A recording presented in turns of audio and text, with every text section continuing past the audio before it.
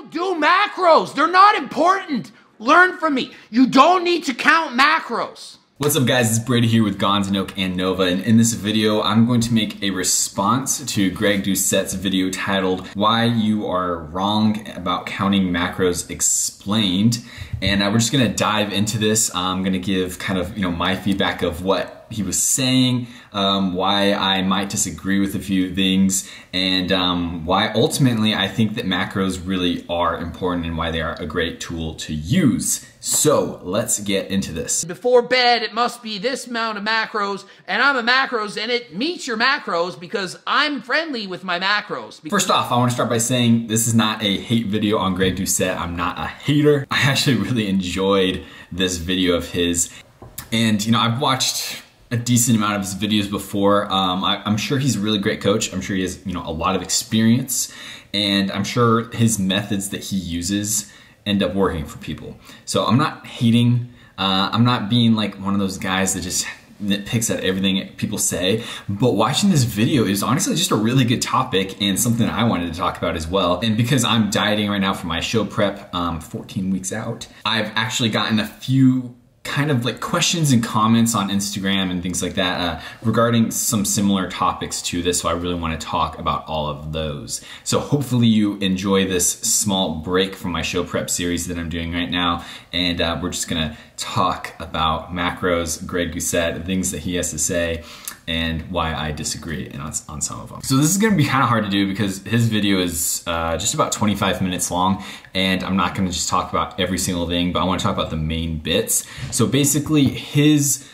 claim is that macros don't matter because it's all about calories. The plans that he gives people are calorie based only, not really macro based, and people are still able to see great results that way. So talking about that, I agree. And obviously I agree because that's just science. I have to agree. The energy balance is highly proven. Calories are what matters. I mean, that's just true. So I just don't want to be one of those guys. I've had so many examples on social media where I'll explain why maybe why muscular damage doesn't build much muscle. And then I'll get people that say like, oh yeah, I agree. I agree with that. Or people will say that they don't agree, and I'm just like, well, of course you have to agree, it's fact. You could disagree, but you would be wrong. So that being said, I agree, Greg. Like, of course, calories is what matters most. There's no way around that. I'm just thinking for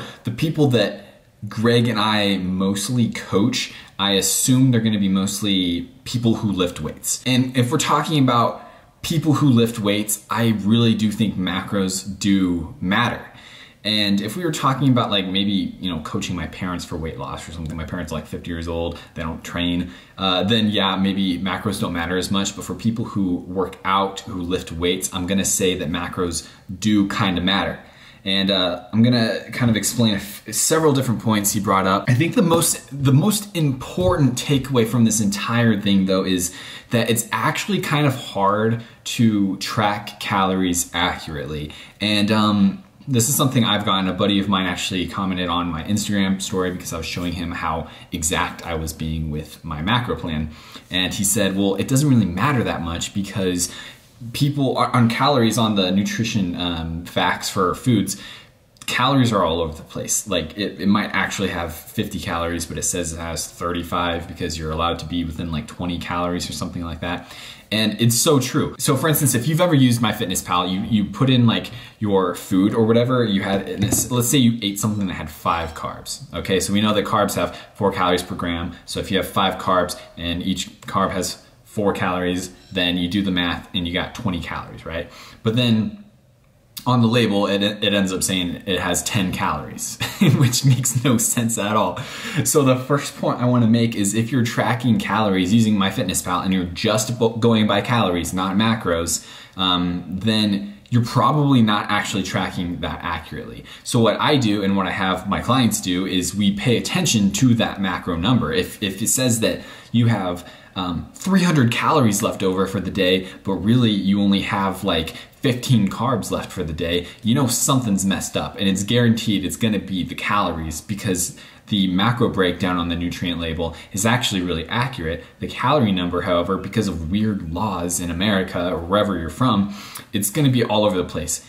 Don't know why it's like that. It's really stupid, actually. But just from a standpoint of being accurate with your tracking, and whether it be calories or macros, you're going to be more accurate to the calories, which is what matters most. Greg, as you said, yeah, that's totally true. It's gonna matter most in the calories, but the most accurate way to make sure you're eating the calories that you think you're eating is to track them by macros. To Greg, I totally understand what you're saying though, is there are these stupid diets. There's like, oh, you have to be 30, 30, 40 on percentages of macros. You gotta, you have to eat this much protein, blah, blah, blah, blah. It's all over the place. I definitely understand what Greg's saying in this video when he talks about how it's stupid to pay that much attention to these percentages and stuff like that. Oh, macros count. You need to have a blend, a 30-30-40 diet. No, it's the 20-20-60 diet. I'm talking about percents of each of the macros. Because at the end of the day, yeah, calories are what's gonna matter the most, but there's a few keys here that I think are really important, and things that he said in the video that I honestly disagree with a little bit. So one of them, he was talking about protein. He says that most of his clients, he said, I think he only said like 2 of his clients ever have not been eating enough protein. 1,700 people have hired me. 2 have had not enough protein in their normal diets. 2 out of that. The chances of you not already eating enough protein in your diet is almost 0. It's almost 0. So do you need to sit there and count, oh my God, I need this much protein because I'm not eating enough protein because I need more protein. And he shared some research showing how much protein you really need.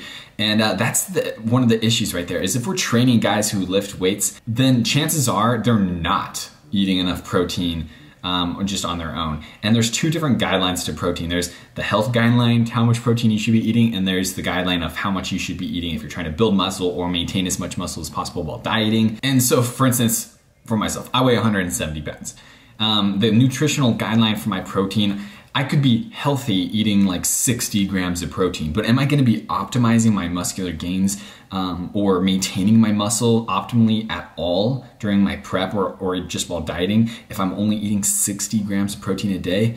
Absolutely not. We know that there's diminishing returns, so you can't just eat 1,000,000 grams of protein and get super jacked because protein and stuff, like he was saying in the video. But we do know that, yeah, you should probably be eating a high protein diet, and most people, I mean, I think I can say this with confidence, most people are not eating 1 gram of protein a day with ease. So, I mean, for me, that's 170 grams of protein. That's not necessarily easy for me unless I'm tracking. Otherwise, if it were up to me, I'd be eating like maybe 70 grams a day, and then the rest would just be crap and carbs and stupid stuff like that. I would definitely not be eating enough protein, and nor would tons of other people. So by tracking macros, like, you're gonna make sure that you're actually getting enough protein to maintain your muscle mass while dieting, to build muscle while trying to get bigger. And we're not using the guidelines for health, which is not as optimal as the guidelines for like building muscle, maintaining muscle. So in that regards, yeah, it's actually really important to be tracking your macros and making sure that you're consistently eating enough protein for these specific goals. And not only that too, but protein actually has, and fat, I want to talk about that in a second, but protein has a satiety properties to it, meaning like when you eat protein, you're gonna feel fuller. So if you're trying to diet harshly and it's hard for you because you're feeling hungry, well, eating that higher protein diet is gonna help you not feel as hungry, which is gonna help you adhere to your diet. So, but if you're not tracking macros and maybe you're not eating as much protein as you could be or should be, then you might be feeling hungrier from it, which might interfere with your diet. Now on to fat, because once again, Greg was kind of making fun of the idea of having certain percentages. And though, yeah, I'm trying to agree where it doesn't have to be this exactly perfect number, there are a lot of benefits to eating in some sort of structured number. When you're creating your macro diet regarding how much fat you should be eating, I think it's pretty much agreed upon in that 20 to 30% range is gonna be like that sweet spot where you're gonna be healthy. You could have more than 30% of your fat and nothing would happen. As long as you're in a caloric deficit, you'll still lose weight. But the main thing here is fat is essential. So proteins and fats are essential. Carbs are not essential. So we're not gonna talk about carbs in the same way that we talk about fat here. We do get energy from fat, not nearly as much as we do from carbs, but fat is really important for other aspects inside the body. One of the main important bits, I would say, is hormonal balance and production. So when you're dieting, it's very easy for our hormones to get a little whack. And not that that's gonna be that much of an issue for most people, but when you're talking about someone who's prepping or dieting really harshly, testosterone is going to tank. If you're a dude, you have leptin, ghrelin, all sorts of things fluctuating inside your body. And a big part of keeping your hormone levels healthy, we can't stop them from going down while dieting. That's just kind of a natural process during starving ourselves. What we can do is make sure that we don't run into any health issues, because we actually do need enough fat in our diets to be healthy. And so this is kind of individualized as well, but some people really struggle eating enough fat in their diet when they're dieting. For me, I'm not kidding. I have to usually, at the end of the day, I have to have like a tablespoon or two of peanut butter in order to hit my fat, because otherwise I'll have like 15% fat, maybe even less, which is not healthy. It's just not healthy. Will I still lose weight? Yeah, I still will lose weight, because caloric deficit that's what matters most, right? But the macros still matter, because I need to be eating enough fat to be healthy. It is essential. I need that. I need to make sure I'm eating enough fat. But not only that, when you eat fat, there's actually a release of a hormone that comes over to your brain and tells you that you're satisfied. So eating enough fat and making sure that you are eating enough fat by tracking macros is going to help you feel fuller too. So now we have protein and fats that both help you feel fuller. And that's super important, because if you're dieting and you're super hungry all the time, it sucks. But these are actually going to help you feel fuller. Once again, tracking macros helps you out with that. And lastly, with carbs. So carbs, like I said, they aren't essential, but they're still important. Greg actually posted a study explaining how carbs are protein sparing, but I think he used it not in the best context that he could have. So he was saying, like, you're gonna eat enough protein, and if you don't, it's okay, because you're gonna have carbs, and carbs are protein sparing. But I don't think it's quite that simple. Understanding carbs a little bit more, carbs actually help us maintain our muscle mass when we're dieting, which is something people don't usually realize. It's really common for like old school guys to just cut carbs super hard. That is not a good idea. Carbs are not only gonna give us our energy for workouts and improve our performance, which can help us maintain muscle mass, but carbs themselves help us maintain muscle mass, because they are protein sparing.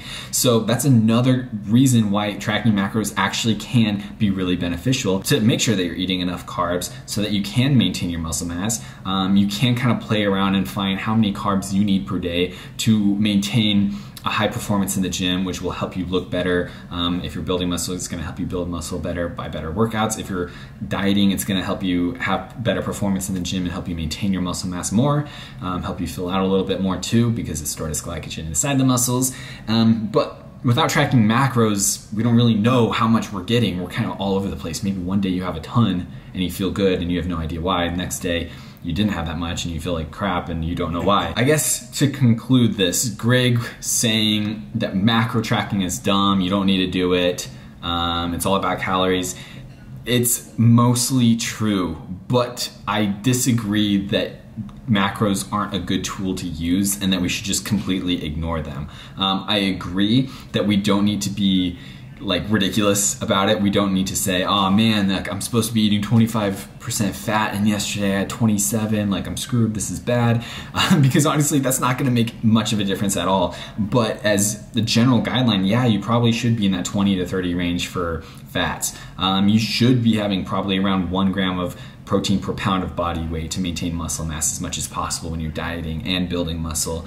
And the carbs should probably be the rest, so that you're making sure you're maintaining as much muscle mass as possible, you're having as quality of workouts and performing as good as possible to maintain your muscle mass. And they all just like work together really well. And ultimately the biggest picture here, which is something I already mentioned, is tracking macros are gonna be the most accurate way to track calories, because the system sucks these days and nutritional facts and labels are crap. I don't know why, but they aren't accurate. So unless you're doing the math and looking at every single macro and then like calculating, okay, this is what it is, which you could do.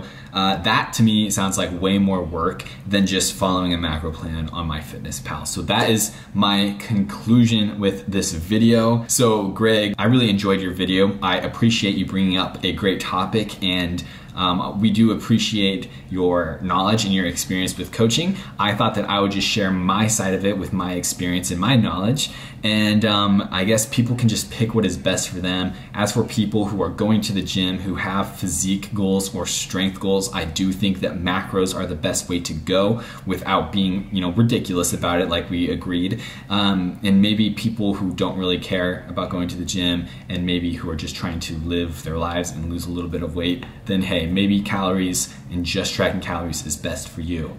Anyway, guys, if you agree with this, hit the thumbs up button. If you disagree, hit the thumbs up button.